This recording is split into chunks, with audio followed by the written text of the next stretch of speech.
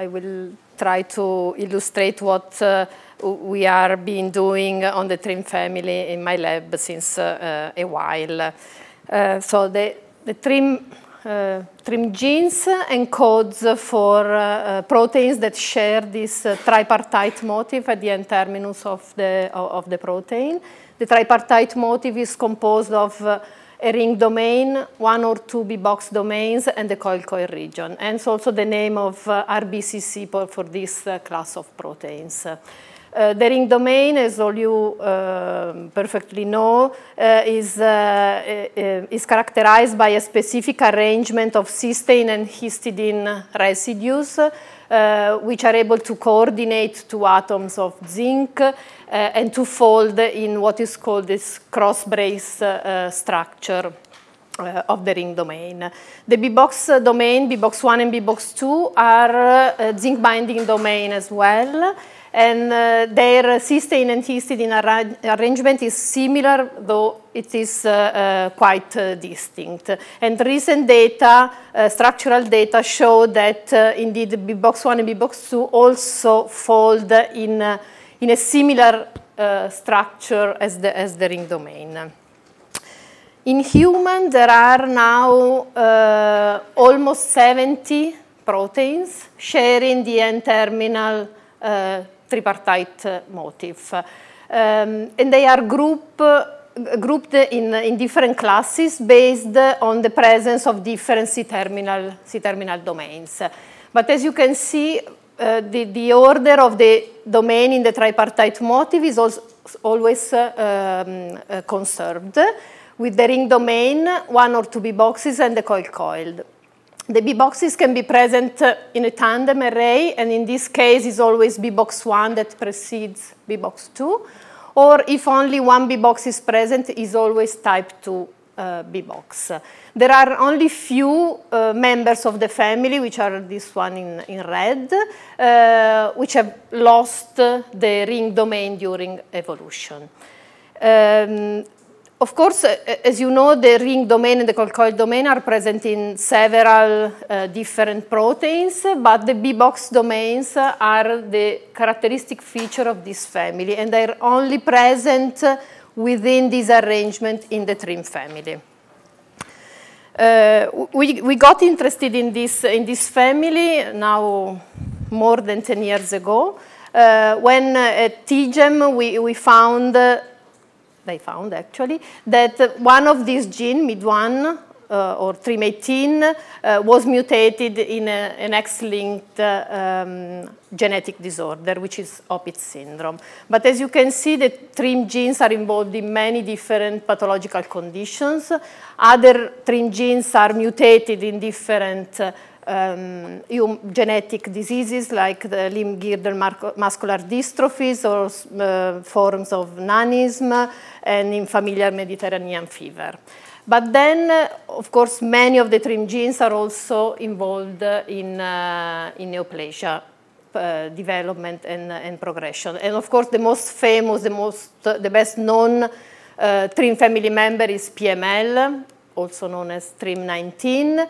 Which, as you know, is found as an oncogenic fusion with RAR-alpha in acute promyelocytic leukemia. But apart from PML, also some other TRiM genes are fused upon chromosomal translocation in different kinds of tumors. But the TRiM proteins are involved in cancer not only as oncogenic fusions, but also as either oncogenes or tumor suppressors per se.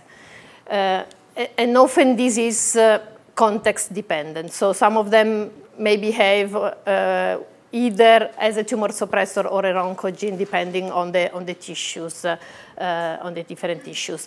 But for sure, what it's dominating the last 5 years or so of the role of the TRiM genes in human conditions is their impressive involvement in innate immunity. And this started from the identification in 2004, if I'm not wrong, of TRIM5 to be one of the major restriction factors for HIV infection. And then following that, many other TRIM genes have been found to be involved in the restriction, in cellular restriction of several other retroviruses. But their involvement in innate immunity is not limited to restriction of retroviruses, but also in a more general sense as participating in the signaling of danger of the cells following both viral and bacterial infections. So what I'm going to present you today is an overview of what we are doing in the lab. So they are quite different aspects of the TRIM family. One part related to its genomic and evolution, one part mainly dealing with their ubiquitin ligase activity, and a more focused part on the pathogenesis of the Opitz syndrome caused by mutation in the MID1 gene. So given the elevated number of TRIM genes in human, we sought to trace back the origin of these genes in evolution. And so we started to look for the presence of the B-box, which, as I said, is the characteristic domain of this family. And B-box domains are not present in prokaryotes or in yeast. They are present in plants, but they are arranged in a completely different way than in animals. And so the tripartite motif, so the association of the B-box domain together with the ring and the coil is a sort of an invention of the metazoans.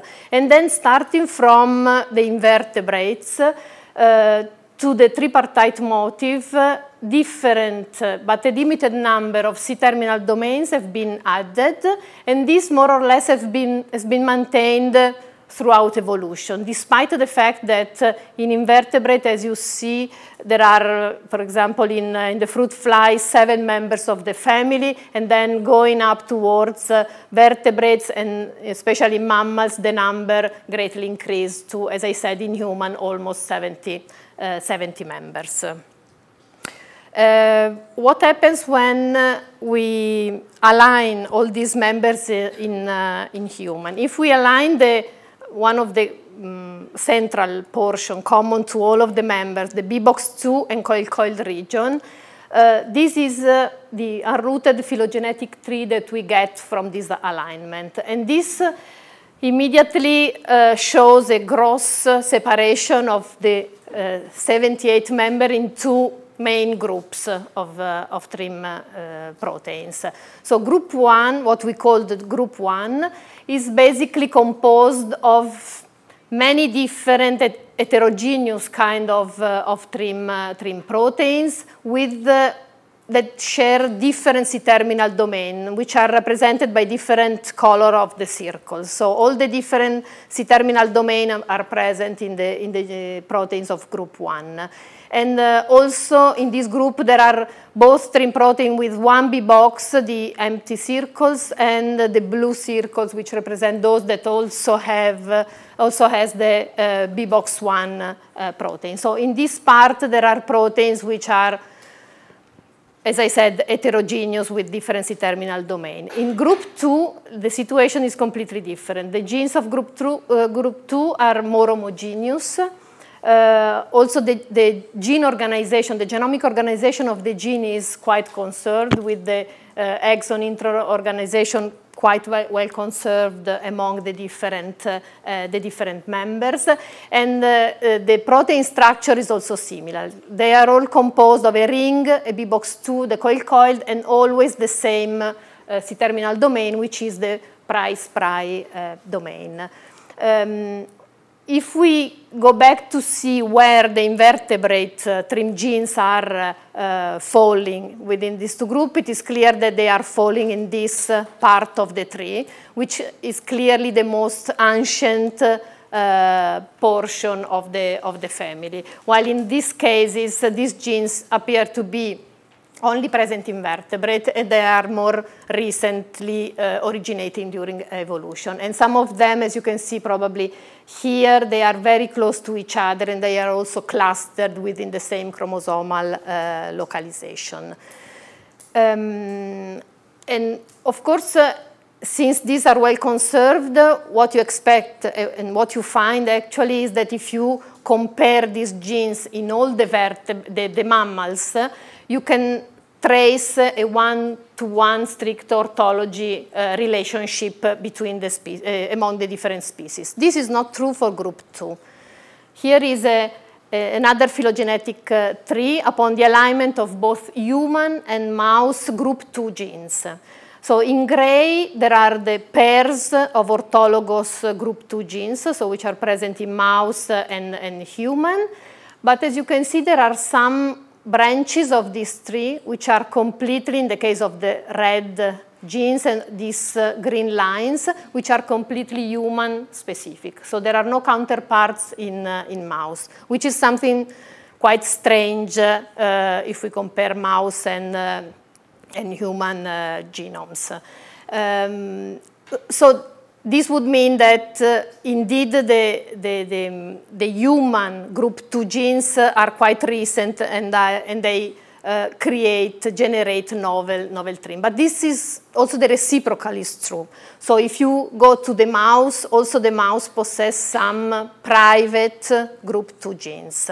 And this is even more clear if you go back in evolution to non-mammals vertebrate in which group 2 genes completely diverged, and in the pufferfish and in chicken there are a group of genes belonging to group 2 as a structure, but completely unrelated to, for example, the human counterpart.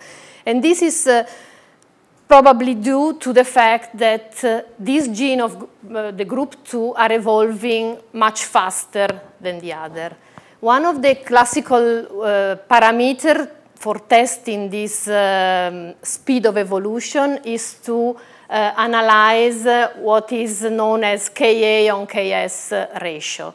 Basically, what you calculate is the rate of non-synonymous changes versus the rate of synonymous changes comparing two orthologous genes between two different species.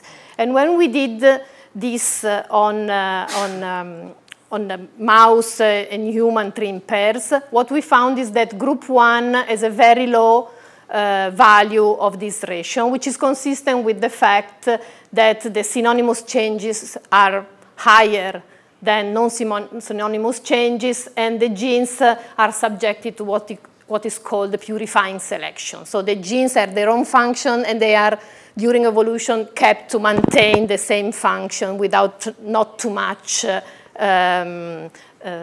changes. What we observe is that for group 2, this number is higher, is significantly different from group 1. And this number here, 0.18, is the number of the average Ka on K ratio if you compare the entire genome of human and mouse. So it is clear that group 1, as shown here, many of the TRiM of group 1 are showing a very low Ka on Ks ratio, while the group 2 are going towards the number of 1, which is what is commonly thought as neutral selection. So these genes of group 2 are more, in a sense, free to change and to evolve independently from their orthologous pairs. And this is striking when we go to TRiM5. As I said, TRiM5 is the restriction factor for HIV in cells. TRIM5 is not present in the mouse, and when the group of S.c.ar.l did the comparison on Ka on Ks of TRIM5 in several species of primate, what they found is that this gene is undergoing a heavy positive selection. So many of the even reaching ratio of 5. So there are many sites on this gene which are pushed in a way to change and to mutate. And these are not distributed randomly in the protein, but they correspond to the site of interaction with the HIV capsid. And these amino acids, which are stretches of 8 or 10 amino acids, are quite different in human and rhesus monkeys. And that's the reason why rhesus monkey can restrict HIV, while the human cells are very less efficient, unfortunately, to do that. And when they swap these 8 amino acids, they could reach the restriction also from the human gene. So to conclude this evolutionary part, what I showed you is that there are 2 different sets of TRIM genes in human that evolve at different speed. And this group 2 is younger and rapidly evolving, but also is rapidly duplicating. Now, I haven't shown you, but there are some data showing that there are regions of the genome in which these TRIM genes are rapidly duplicating, and they probably serve as a reservoir to create novel function. And this high speed of evolution is quite characteristic of genes which are involved in innate immunity. And as I said before, many of the TRIM genes are involved in innate immunity, and probably this reflects the need for the gene to counteract the different pathogens they encounter during the evolution. And indeed, the group 2 genes are mainly involved in innate immunity, while the group 1, the more conserved, are the ones that are usually mutating in developmental or some other basic cellular function. And here is just to give you an example of what I was saying, that now it is clear that many of the TRIM genes which are listed here are involved at different levels in different steps of the life cycle of HIV, but also of other restriction retroviruses.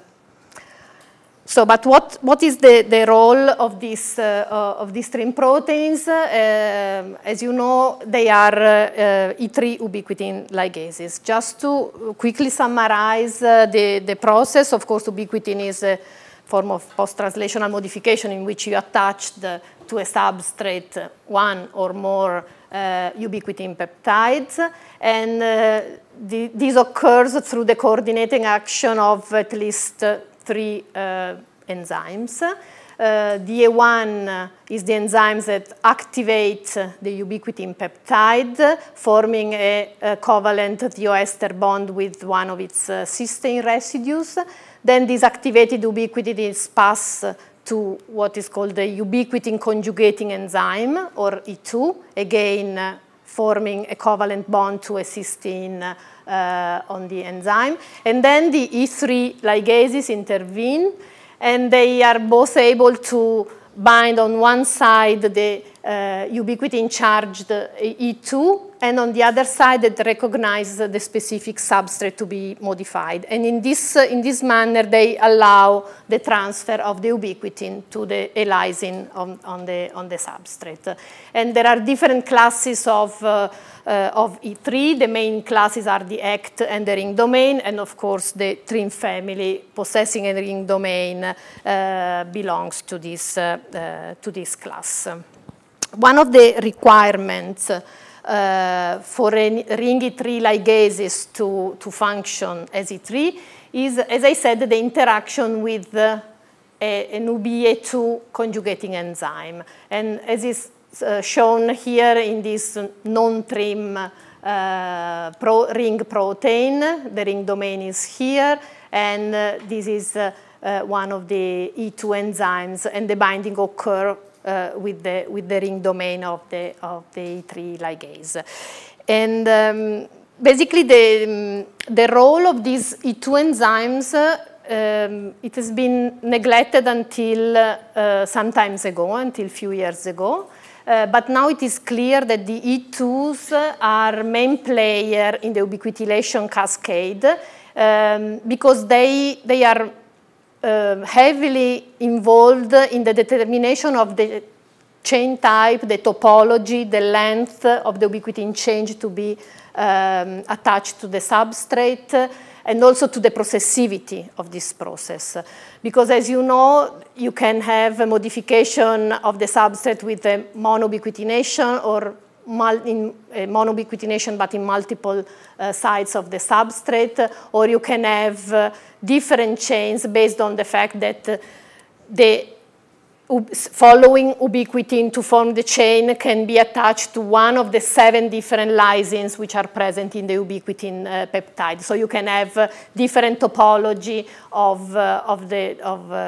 ubiquitin chains, some like the classical Lys48 chain that leads to proteasome degradation, but there are also the Lys63 chain, which are mainly involved in NF-κB signaling, and then there are many other kind of topology for which the function is not yet clarified. So of course, now it is clear that the choice of the pair of the E3 and its E2 is quite important to determine the fate of the substrate. But very little is known on how these pairs are selected, how an E3 choose among the different E2s. You have to keep in mind that there are almost 600 ring E3 ligases or putative E3 ligases and 40 or so E2 conjugating enzymes. So, of course, these enzymes have to be shared among the different E3s, but there should be some sort of selection, preferential selection for some of them. So we started to ask, first of all, if indeed the TRIM proteins were able to bind the E2 as a requirement for their E3 ligase activity, and if there was some kind of specificity in the binding. So what we did was to use a binary 2 hybrid assay, which is summarized here, in which, of course, you cannot read them, but here there are 42 or 3, I don't remember, different TRIM clones. And here you have 26 different E2 enzymes. And of course, in yellow to red, there are the observed binding between the two classes of protein. And what we observe is that clearly the TRIM protein have preferences in binding two subclasses of E2 conjugating enzymes, which are the D and E classes, which are quite common classes of E2 conjugating enzymes, but they are not able to bind the other common class, which is the L class of E2 conjugating enzymes. And then they have, some of them have preferences for UBA2N. And then we detected more specific binding, for example, TRIM9 with UBA2G2 and TRIM32 with these V1 and V2 enzymes. What this experiment also told us is that probably you cannot see here, but there are 4 or 5 TRIM proteins with an asterisk, and these are the ringless proteins. And indeed, in these cases, we cannot detect the interaction as expected. And even if we delete the ring domain from one that is usually having a ring domain, again, we lost the interaction with the E2 enzyme, consistent with what is normally accepted as the moiety of interaction with the two.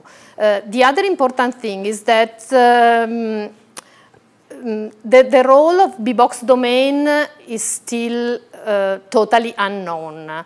But since this, the data of the last year suggests that the structure of the B boxes is similar, or are similar to that of ring domain, some groups are suggesting that they can work as a ring domain. In our cases, both with ring-deleted or ringless protein, we cannot see, at least with this kind of experiment, a binding with the B1 or B2 domain.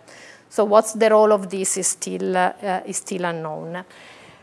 So to validate the data produced with the two hybrid screening, basically we selected 6 TRiM proteins representative of the different bindings we observed and performed an MBP pull-down assays, transfecting some of the interacting and non-interacting E2 in cells.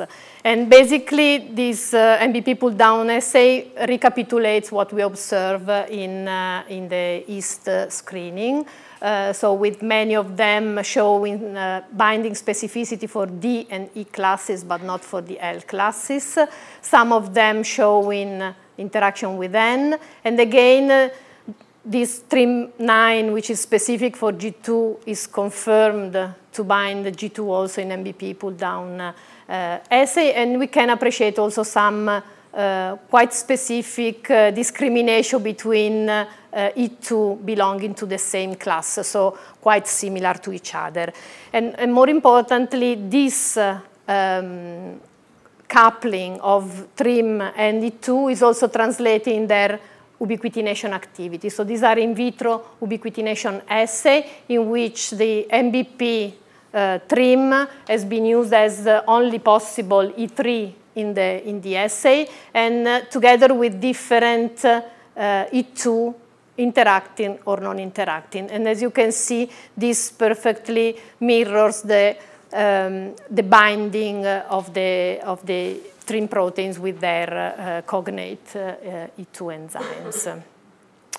enzymes. Of course, these are almost all in vitro data, and this is quite far from clarifying the in vivo role of these pairs in TRiM activity. What we could observe for this highly specific interaction of TRiM9 with UBA2G2 is that this is the normal distribution of TRiM9 within the cells in cytoplasmic bodies, and this is the usually diffused distribution of E2G2. When they are co-transfected together, the UBA2G2 is partially recruited to the TRiM9 specific bodies, which is not observed when we used an E2 which is not interacting with TRiM9. The other specific interaction we observed, as I mentioned, is those of TRiM32 with V1 and V2 type of E2 enzyme. In this case, the situation is even more peculiar because these two E2 enzymes are non-catalytically E2s because they lack the catalytic cysteine, basically. And so to work, they usually are present as dimer with the E2N. So here is the structure of such a dimer. So one UBA2N and in this case the V2 are present as a dimer, and one is linking the ubiquitin and the other is preparing the structure to present the other ubiquitin to the complex. And what we observe is that indeed TRiM32 is able to bind in MBP pull-down assay also V1 and V2. And this maybe is not only mediated by the presence of the N, because there are some other TRiM proteins interacting with N which are not able to interact with V1. So either is not mediated by the presence of the N, or in this case is only strongly interacting with TRIM32. And also in ubiquitination assay, when we assess the ubiquitination activity of TRIM32, basically TRIM32 is a better E3 ligase in the presence of both N and V1 than it is when N alone is present. And this is not true when we use TRIM18. So in the presence of N is a better ligase than when we add V1 to the assay. This specificity that we observe is also correlating with the primary structure of the ring domain. Of course, this has to be better investigated, but in black there are the ring sequences of the TRIM proteins that interact with the classical E and D A2 enzymes, and then TRIM9 in red, which interact with G2 and has this 72 amino acid added with compared to the other ring in this loop from cysteine 6 to cysteine 7, basically. And again, also TRIM32, which interact with V1 and V2, has this first loop from cysteine 2 to 3, which is in some way different from the ring of the classical E2 TRIM proteins. So basically, we confirm that the TRIM proteins are able to interact with a certain specificity with their E2 enzymes and probably hosting the substrate in the remaining part of the protein. And this for sure leads to protein degradation, because there are now many data around showing the role of TRIM proteins in target degradation, but also in an FKB pathway. And possibly they might be involved in many other processes ubiquitin mediated. And I didn't have time to show, but we have also some data, and there are also some data in the literature that suggest that TRIM proteins might be also implicated in SUMOylation and also in ES-gylation, which is another ubiquitin-like modification. Of course, these results then open many other questions on the real ubiquitin chain specificity. As I said, the role of the B box, which is still unknown, and a further complexity is added by the fact that the TRIM proteins, one of the characteristics is the ability to homo-interact and also in many cases to hetero-interact. It is still not known whether they form homodimer, but the general idea is now that they can form trimer as a basic structure, and then this trimer can further associate to form higher order molecular weight complexes. And so you can imagine that here the TRIM proteins are just represented as dimers, but you can imagine that now the problem is this dimer or trimer, whatever it is binding the same E2s, different E2s, how they are coordinating in the function of the ligase. The last part I will just quickly tell you about what we are doing on these specific TRIM genes. As Mauro was saying, I started as a human in human genetics, and so we started studying this genetic developmental disorder, which is called Opitz syndrome, which is characterized by developmental defects along the midline of the body. So these boys show hypertelorism, which is this eyes which are wide set. They often show cleft of lip and palate, as you can see here, to one of these two twins before the surgery. Laryngotracheoesophageal abnormality, as shown here with this cleft of the posterior esophagus in a specimen, an autoptic specimen, and then they also show some other defects, among which also brain abnormalities. The gene mutated in this patient is MID1 or TRIM18. The pathogenetic role of this gene is not clear yet, but what it is clear is that the disease is due to a loss of function mechanism. So, as a most straightforward approach, we create a mouse model for this disease, which is not completely recapitulating the disease. So we do not observe these gross defects along the midline of the body, but is reproducing the neurological aspect of the disease.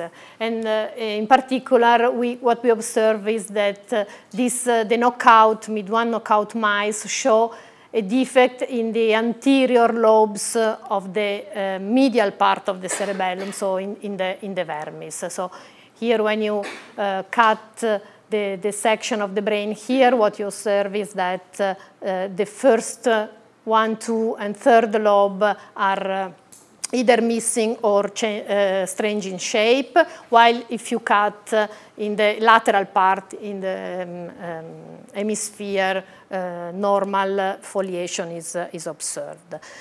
These mice also show some behavioral impairment. Being defective in the cerebellum, of course, we tested some motor coordination tasks, and indeed they make more false step in the walking wire test, and they remain hanging on the wire for less time than the wild-type animal. But they are also worse performing in the rotarod analysis. You know, when the classical rotarod, when the mice has to walk on a rotating bar without falling, and this is done in different consecutive days, and the knockout mice, as well as the wild type, they learn how to stay on the accelerating rod, but of course they, as you can see here, they show a much worse performance in learning this. And this is, the rotarod task is known not only to test for classical motor coordination like this, but also for some motor learning skills of the mice. And to go forward on this learning defects, what we did was to test the spatial memory in this mice. So we food deprived the mice, and then we put them in a cross maze in which their goal is to reach this chocolate chip. And as you can see from this graph, basically the knockout and the wild type, the first day they start from around, let's say, 50% success rate, which is by chance they got the right direction. But then, while the wild-type animals are almost reaching 100% success in finding the chocolate chip, the knockout animals are not. And this is not true when we tested the animal in this other task, which is exactly comparable to this one in motor requirement and motivational demands. Because the chocolate chip is the same and they are food deprived for the same period of time. The only difference is that in this case they have some cues to refer to. And in this case we observe no difference between wild type and the knockout. And so this is called an egocentric procedure. So in that case the animals have only to rely on its own body. Basically it has to know that the chip is on its own right, for example. While in this case, he has to sort of design a map in his brain to define where to go. And it is known that this task here is mediated by the hippocampus, while this task is mediated mainly by the cerebellum, so which is consistent with the defect we observed. So going rapidly back to the anatomy of this cerebellum, we just checked whether the layer, the cerebellum cortex layer organization was correct in our knockout mice, and indeed it is, despite the fact that the lobes are not, but the molecular layer, external molecular layer and Purkinje cell monolayer are correctly present, and also the internal granular layer, suggesting that the problem, as it is in the disease, it is a developmental problem. The development of the cerebellum in the mouse it takes quite a lot, starting from E9.5 and is completed by the first 2 weeks after birth. And so we started going backwards to analyze animal at different stages of development that, as you can see, starts from a smooth cellular cerebellar structure and then going on with the foliation pattern, which is typical for each species. So to make a long story short, basically what we observe is that going backwards, we realize that the problem in this defective lobe formation is not due to the fissure formation between to form different lobes, but it is due to the sort of an incorrect boundary between what it is the cerebellum here at E17.5 with the still smooth surface, and the dorsal midbrain. This is the most posterior dorsal midbrain, the inferior colliculus, and this is the cerebellum is the most anterior hindbrain region. So this boundary here is incorrectly formed in in the mid-1 knockout mice. And what we observe is that these originate around E14.5, at least it is morphologically visible at E14.5, and these are two markers, OTX2 marking the dorsal midbrain and PAX2 marking the cerebellum, and here is the boundary, and as you can see in the mid-1 knockout mice, this boundary is shifted and completely rostralized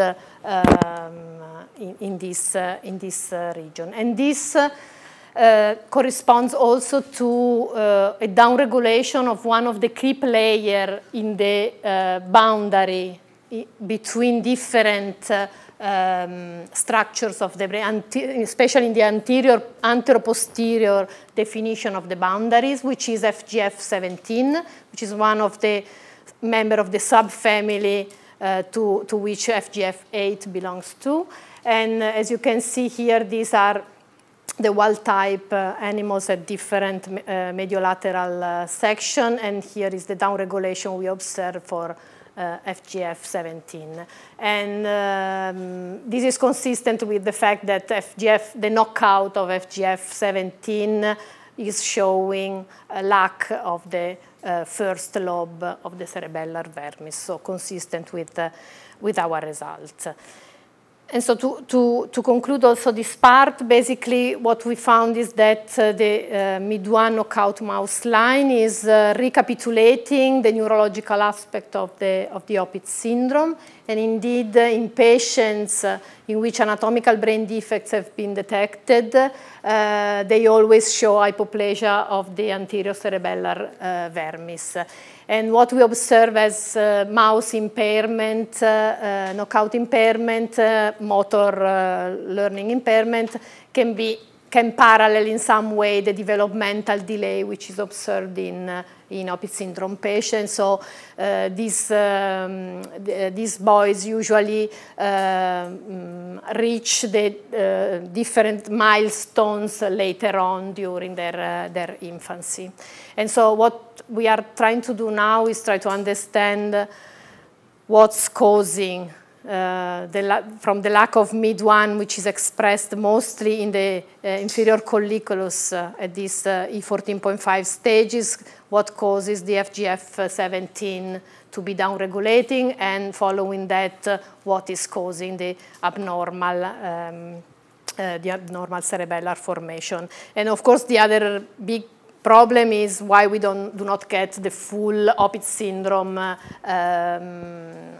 spectrum of manifestation, and we think that this is due to a compensation of another TRIM genes very close to MID1, which is MID2, and we are now generating a double knockout. Chiara Migliore is generating a double knockout to study this point. And just to thanks the people that did the work, all the people that worked with me in Naples, and then Luisa Napolitano, who did the E3 ligase and E2 work, who now left the lab, and then these other people that I mentioned during the talk, with Melania, who I didn't mention, but he's working on a MID1 interactor that we have found. And of course, everything wouldn't be possible without the help of Elvira De Leonibus, who's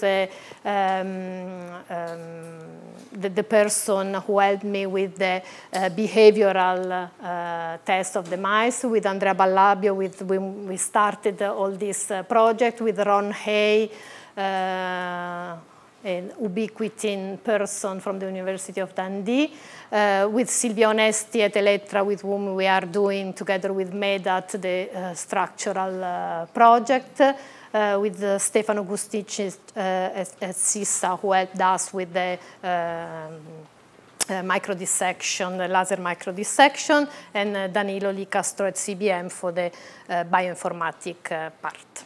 Thank you very much.